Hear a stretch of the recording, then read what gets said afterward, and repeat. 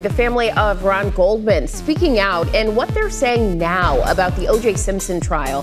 Phil Liphoff has the details. Phil, good morning to you. Hey, good morning, Janae. It's been almost 3 decades since the murders, that infamous white Bronco chase, and then the trial that shocked and captivated the country. Now comes a podcast from Kim Goldman, Ron Goldman's sister, about the case and others like it today from the perspective of the victim's family. 28 years ago, the brutal murders of Nicole Brown Simpson and Ron Goldman launched the trial of the century and turned O.J. Simpson from famous to infamous. If it doesn't fit, you must acquit. Now, Ron Goldman's sister and victim advocate releasing a new podcast, The Trial of the Century with Kim Goldman, that will take an in-depth look at cases that rattled the world. Speaking with The Hollywood Reporter, Kim and her father Fred Goldman provided an early glimpse into the series. According to Kim, the podcast takes high-profile cases and talks to people directly impacted by mass media. Kim says the series will examine private tragedy and the public eye and discuss the impact of being the subject of countless television shows, interviews, and phone calls. And finally, how that all interferes with the ability to heal and recover and get justice, or not.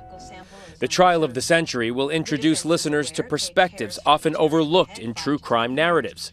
Fred Goldman says there's a multitude of additional victims, family members, loved ones, friends, etc., that are affected by the crime and the victimization of someone. People seem to forget that everybody that's harmed has a family, has close people that are re-victimized. Kim describes how the narrative surrounding her brother's murder spiraled out of the family's control. It became so far removed from my brother and Nicole, and then the extensions of us, that it became about the killer.